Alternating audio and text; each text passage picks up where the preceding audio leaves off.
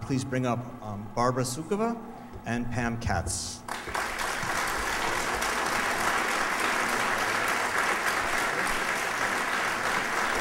This is Pam Katz. Pam is a writer in Brooklyn. She's worked with Margarete von Trotta, the director of this movie, a number of times, including on Rosenstrasse, which I think a number of you have seen. It's a true story of resistance to the Third Reich that was, we've showed here a couple times in the German department and the Hannah Arendt Center. She's written a number of movies with Margarete von Trotta. She's also a novelist, and she's currently working on a non-fiction book on Bertolt Brecht and Kurt Weill. Is that correct? Barbara Sukowa is one of the leading actresses of Germany and Europe, lives in America, has an international career. She's a stage actress and a musician as well. She's most known, I think, for her work in, I guess, New German cinema, or I'm not, maybe I shouldn't say that, but has done many films with Fassbinder, Werner Fassbinder, and she's won numerous awards. Best Young Actress in Alexanderplatz, and Fassbinder's film Lola earned her the German Film Award.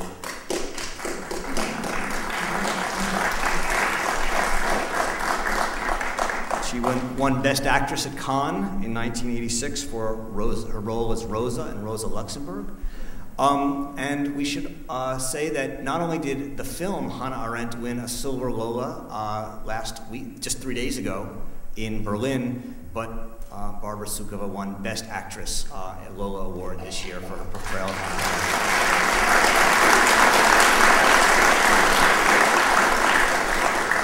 I thought I'd start it off with a question for both of you. The movie has a shocking beginning, in a sense, first of all with the abduction of Adolf Eichmann, and then this scene where you, Barbara, are smoking, walking around and lying on a couch for, I think, a couple of minutes. There's no words for the first few minutes of the film. So the question for Pam as a screenwriter is, what's it like to open a film with two scenes of, in a way, visuals but not silence? And for Barbara, you know, I know you've spoken a lot about trying to portray a thinker, and that scene, I know, sets that up. I was wondering if you could tell us what you were thinking about as you were making that scene.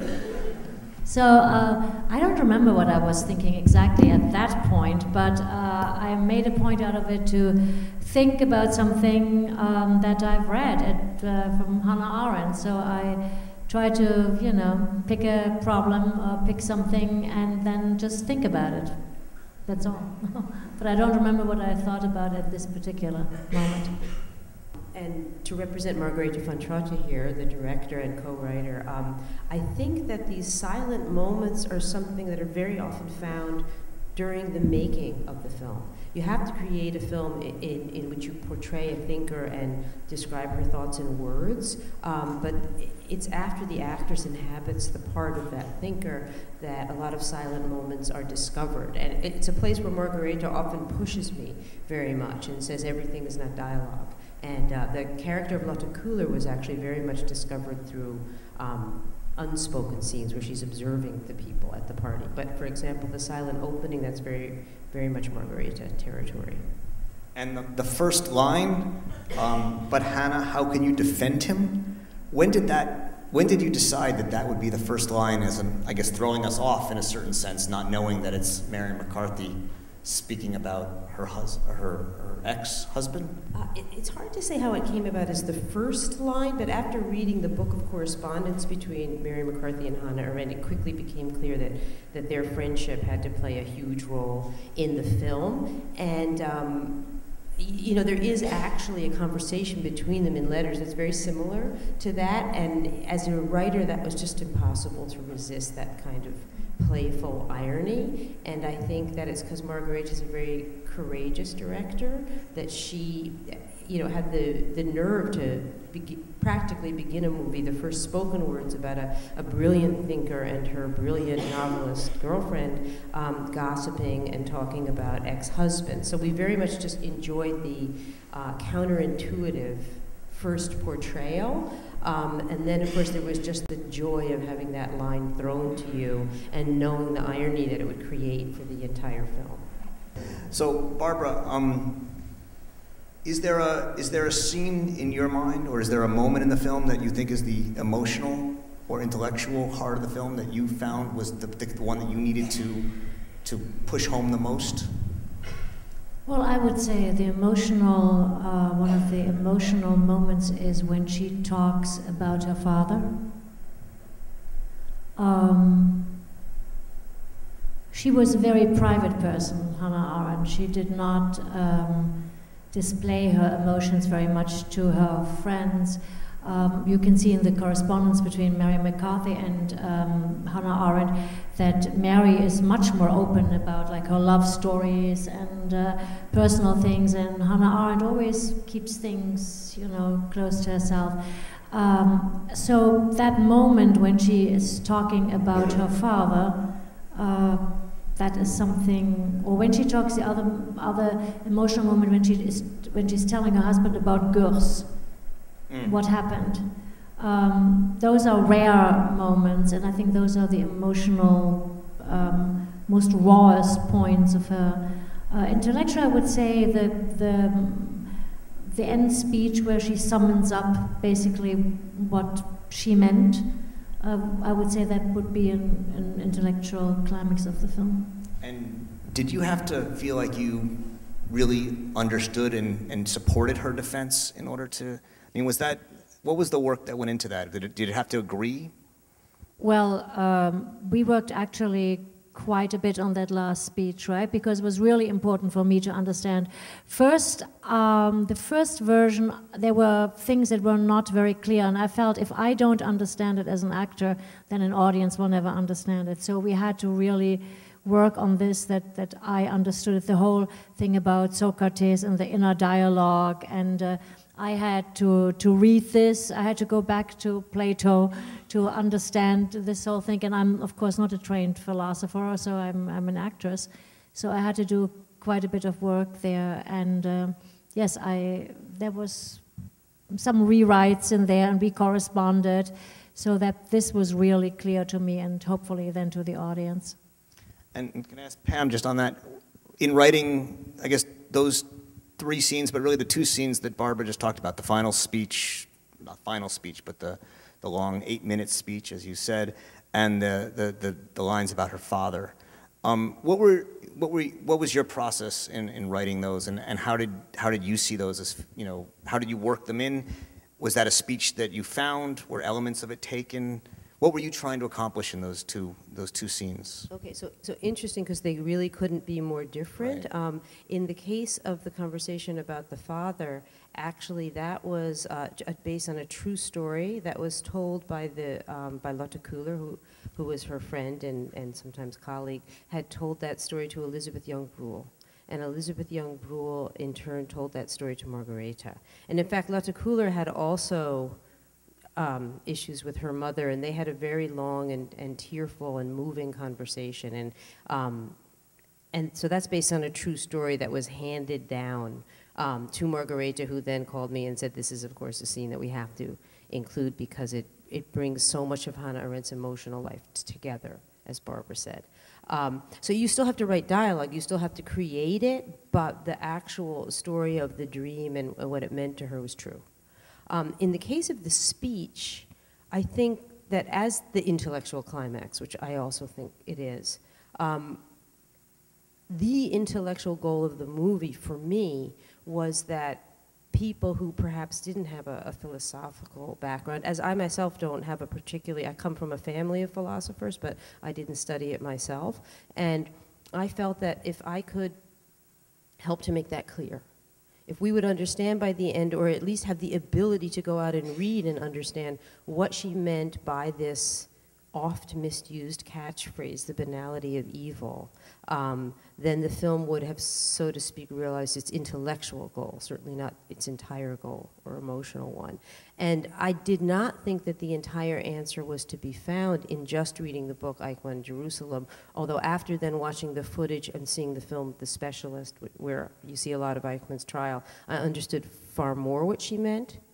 And I went to several of her essays. So number one, no, it's not a speech. I'm very flattered that people say, where did you find that speech? Because an enormous amount of effort and joint effort went into making it feel like a speech. But it comes from Eichmann in Jerusalem, various places. It comes from several of her essays, some questions of moral philosophy, political responsibility under dictatorship, and a couple of others. It also came from the work of some academics who wrote about her.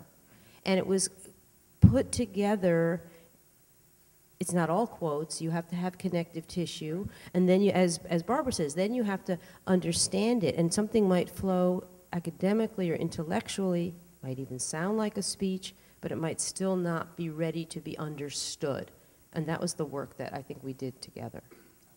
Okay, so first of all, congratulations. It was really it's an incredible movie. I'm really happy I had a chance to see it. Roger touched a little bit on this issue, but I would like to ask to describe more this tension between her emotions and her thinking, because the way I saw the movie, she was described and portrayed as without feelings, but the way I saw her, she was not like that. You know, I felt like she did not let her emotions shadow her thinking and the clarity of her thinking. But anyway, I want to hear more about this, you know, how you interpreted and create this tension between emotions and her rational life. Well, as I said before, she was a private person, and it is somehow a bit of a cliche that women who are smart, and you never ask these questions about men. It's very interesting, you know. It's always this question, if a woman, where is her emotion? And she is, or some people say she was cold, which I don't think at all. I think the subject, the topic, of this particular part of this Eichmann was extremely emotional to her and hurtful, and all the more she tried to really analyze it and be really sharp and not let her personal emotions go in the way. I also think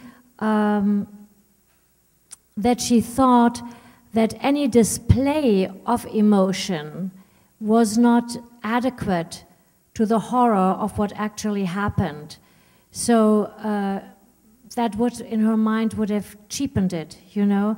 So I think for her, especially on this topic, she had to be very clear and keep her own emotions to a minimum. That's why she used very often irony in this book, Eichmann in Jerusalem, which people reproached her. You know, they reproached her tone very often, because that was a way she could deal with this. This is sometimes a way of dealing with emotions, that you go into irony to be less vulnerable.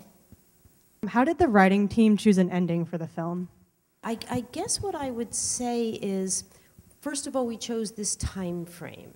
Hannah Arendt had a long and very interesting life, and we played with all of them, but decided in the end that her work on Eichmann in Jerusalem was a way not only to properly present her intellectual thought, but also her character, very much in the way Barbara was just talking about, but also in terms of her being a bit defined by exile on a personal level. And when she experienced the outcry over her work, she very much feared, as you see in the film, that it was a kind of a third exile after Germany and after France. And it was a way to talk about her isolation and her loneliness, as well as a way of, when you watch people repress their emotions, you also see those emotions very clearly.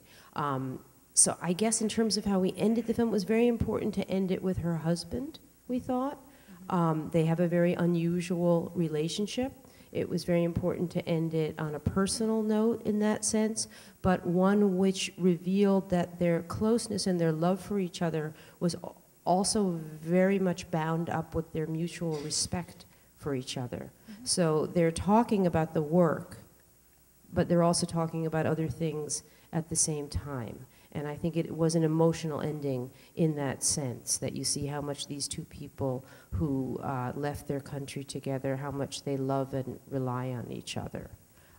So I didn't think of it so much as being in the middle, that at the end of the day, she says, you find out who your friends really are. And when you do leave your country and everybody turns against you, I love only my friends, as she says. And her husband was her best friend of all. The scene at the deathbed of Kurt Blumenfeld, you took the words from her correspondence with Shalom. I think that her relationship to Shalom was different from the one that she had with Blumenfeld. I think she would have not said the same thing to Blumenfeld at the end. Yes, he was very disappointed in her, but I think there were much stronger feelings of family, of friendship than there was with Shalom. With Shalom, it was really an intellectual friendship. Too bad, you know, they didn't see eye to eye. You are not the daughter of Israel. And then she gave that famous sentence. And what you did, you transposed it here. And I was personally a little bit shocked because it seemed to me that Kurt Blumenfeld would never have told her that in the same way as Shalom did. Well, first of all, we used the names of real people and real friendships, of course, but at the end of the day, you are doing amalgams and composites. You have to. There's many great friendships we also had to leave out, but we know that Kurt Blumenfeld was somebody who was the most important to her. We also know that he was very, very angry with her, and it is somewhat unclear if they reconciled before he died. That's not quite known. I guess as a writer, it's hard to resist the poetry of those letters between Hannah Arendt and Gershom Scholem. And I thought that the way in which she expressed her feelings about love and friendships and not belonging to any group or any people and loving only her friends, if we didn't have that in the movie, I think we would do the portrait of Hannah Arendt an injustice. And seeing her utter those words to Kurt Blumenfeld, who she loved so much and whose anger cut so deep, I thought it worked. Without implying in any way that her relationship to Gershom Scholem was similar to Blumenfeld. It was simply using her at a highly poetic moment in a very deeply important and sad moment in her life. While we're waiting, can I follow up on that? And I've mentioned this to you before, but one of the questions I have about the movie that what really was interesting to me was the choice in that scene in Israel at the dinner, at the table where they're eating, and Blumenfeld says, "How can you say she was not an anti-Semite?" And she says, "Well, you heard of himself. He was just following orders." One of my reactions as someone who runs the Hannah Arendt Center is, well, she never says that he's not an anti-Semite. In fact, I think that's one of the real misunderstandings of the movie. And I was wondering how you decided to put that in, and if it was something was that a line that you felt a lot of angst about in writing, or was that just a line that came up in the writing and it wasn't the big deal in the way you were thinking about it, but it's only people like us who get worried about it? Well, I don't think I'd ever say there's a line that's not a big deal, but I think that what was important, there's a couple of things that are important, but mainly what she was trying to say is she was trying to figure out how Eichmann saw himself. That was a hugely important facet of her work. And that was what she was communicating there. Isn't it incredible, as she puts it, that somebody who wants to talk about every detail of their work is still claiming that they're not an anti-Semite. And of course, that's part of the tone that Barbara was talking about in her book. She says, well, he wasn't an anti-Semite. Look, he had great friends who were Jewish and so on. And she said it with her very clear irony, and then that was taken literally and she was criticized for it. So I think that part of the importance of having that scene is just showing the way in which her mind would think, is that she was so open. First of all, she was so shocked at what he was really like, and she had to really look deep and cast the net wide to figure out how such a person was possible, number one. and how they could do such things, how to reconcile the mediocrity of the man with the monstrosity of his deeds. And for her, I think, critical to that was the fact that he didn't consider himself an anti-Semite, that he was more interested in the order than the object of the order. So I think that it's important to make that point. It was an important part of what she was talking about. But attendant upon that, and part of what, again, this is the intellectual line of the film, you needed to hear her talking about her ideas with Hans Jonas, with Kurt Blumenfeld, with her husband, because if you want to understand that speech at the end, and it's people who have no familiarity with these ideas, you have to build up to it incrementally, and you have to introduce these points slowly but surely so that people have a way of interpreting, or at least beginning to interpret at the end. Part of the issue with Eichmann in Jerusalem, I think, is that her brilliance got in the way. She had such a philosophical background. She was using terms and concepts that were unfamiliar to people like nothing, and you have to disentangle them. So having conversations like that, I think, were important to generating clarity as well as controversy. Yeah, I just want to say, if you make a movie like this, for example, so you worry about the people who have no knowledge about her. That's one thing. But then they might be, it might go over their heads. So you have to bring in some more clarity than you maybe want to. You don't want to be too didactic. But then you worry about the people who know a lot, and for them you think, well, it's maybe not deep enough, it's maybe too superficial. So you have to find, you know, a way to kind of accommodate both. And for that reason, and also I want to say, I've always realized we all watch kind of the movie we want to see. We all pick the things that resonate with us. If you have read a book and about a topic and certain things stuck out to you and are hooked in your brain, you see a film, this is what you will pick out.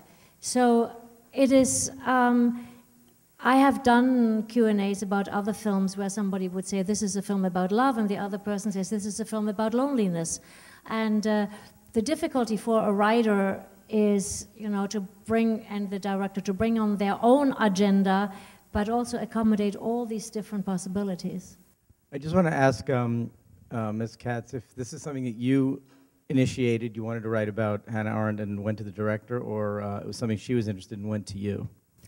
It was Margareta who came to me. Somebody had suggested, a good friend of hers had suggested the idea to her, and she asked what I thought, and I was immediately enthusiastic.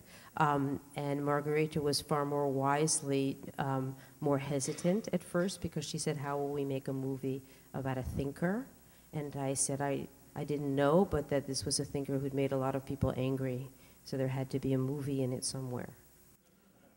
And also, did you consider recreating some of the scenes with Eichmann rather than using the original footage? Absolutely not.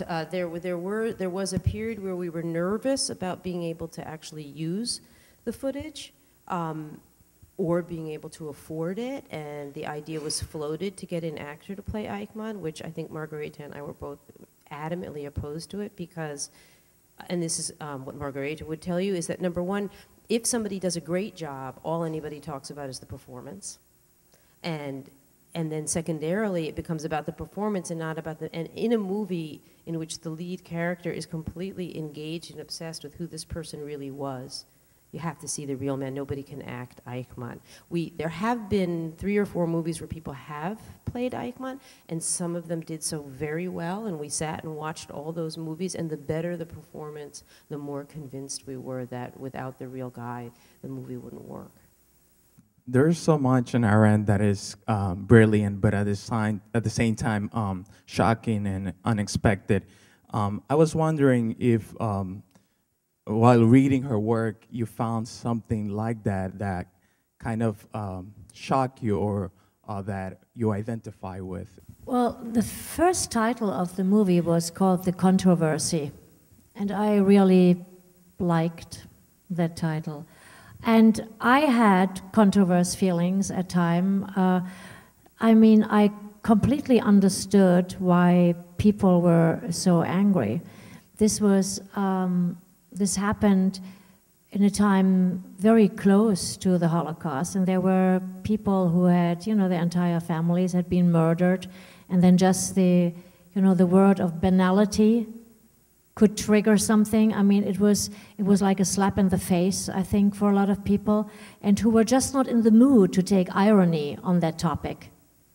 And so I found in a way shocking that Hannah Arendt, with all her intelligence, and I think she wanted to provoke, she wanted a discussion.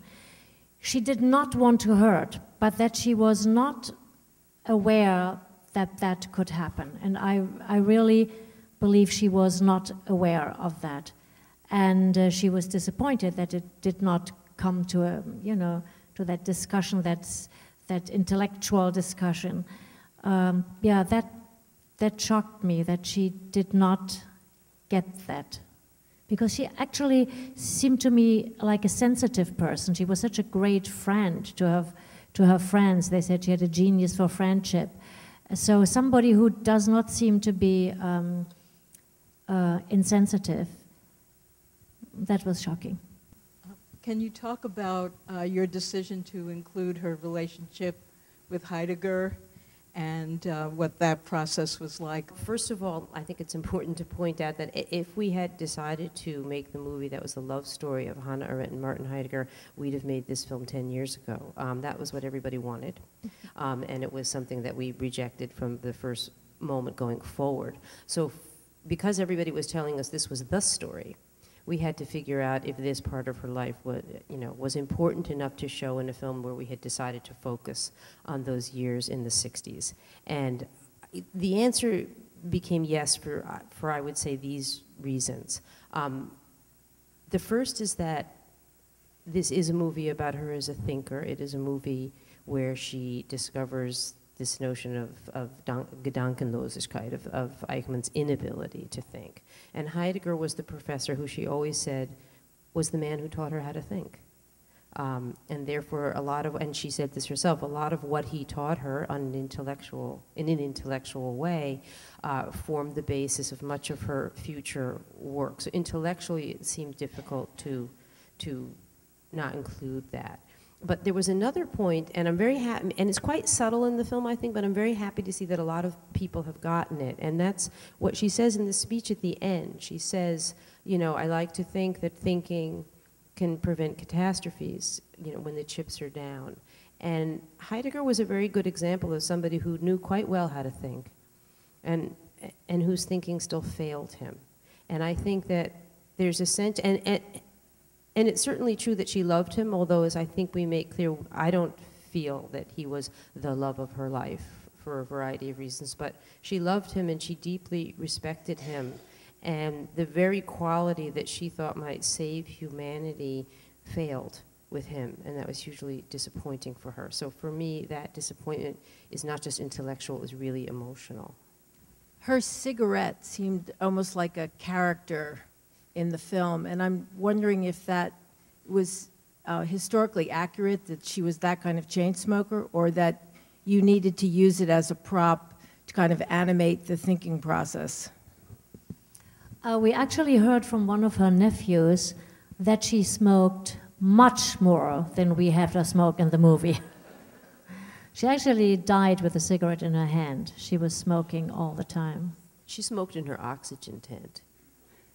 I wondered if you could talk about the process of getting the movie made in terms of having a woman and a thinker at the center of the film. Was there resistance to that or excitement from producers? And I don't know if I would say it was because she was a woman thinker. I think it's difficult to get intellectual films made. Margareta first went to a producer she knows very well, who's produced many of Margareta's films, and he had never heard of Hannah Arendt, for starters, and then when we explained to him who she was, he didn't think anybody would go to see a movie about this. And it wasn't until we actually found quite a courageous young, happened to be female producer, who'd read a lot of Hannah Arendt and was a big fan of hers, and she was perhaps couldn't be positive that a lot of people would come to see the film, but she adored her and thought she was incredibly important and was prepared to fight for it. You have to fight for any small, serious film, I think. But it's been very gratifying that the film's had huge box office in Germany and actually just opened this week in France to even greater success. So again, I would say it wouldn't be to encourage people to make more films about women thinkers, but just to make more serious and provocative films. And Barbara, how would you compare playing Hannah Arendt to playing Rosa Luxemburg? I mean, it is extraordinary from my point of view that you've played two of the most important and fascinating intellectual women of the 20th century. Yeah, well, I was much younger when I played Rosa Luxemburg. Rosa Luxemburg was an activist, you know, and Hannah Arendt was a thinker. So that was a big difference. But Hannah Arendt liked Rosa Luxemburg, and Hannah Arendt's mother was actually a big fan of Rosa Luxemburg. And I was very happy to hear when Margarete, and I think you were there too at this meeting with Lotte Köhler, when she told her that I was playing Hannah Arendt, she said Hannah Arendt would be happy that the actress who played Rosa Luxemburg would play here. I have to say, Margarete von Trotta ran into quite some resistance that I played this part because I so don't look like Hannah Arendt. These are two incredibly strong women, you know, and who are both not feminists. Who are both not feminists. Interesting, although they had such an influence in their time also on. Both were betrayed by I mean, Hannah Arendt in a certain way, and Rosa Luxemburg by friends and colleagues in a certain way. I'm just wondering if playing these two, they came together in your mind, or they were totally separate. Because there's a lot that holds them together. No, they came together in the sense, Rosa Luxemburg was much more in all her letters. She was, she displayed her emotions more. She was talking about love. She was talking about every little detail, like what her underwear looked like. And Hannah had this idea about love, that it was an otherworldly thing. She called it otherworldly. She thought it did not belong into the world. It was something very private. So it was much harder for me to find out things about Hannah Arendt. She was very resistant. I had a photo from her that Jerome Cohns gave me, and I had it in my dressing room when I was doing the film, and also before the film when I was preparing, and I always had the feeling she looked really skeptical at me, and kind of strict. And then after the movie was finished, and now we have these wonderful numbers in Germany, you know, in the box office, I have looked at the photo, and I think she looks a little kinder now. Well, on that note, it was very kind of you both to come. Thank you very much.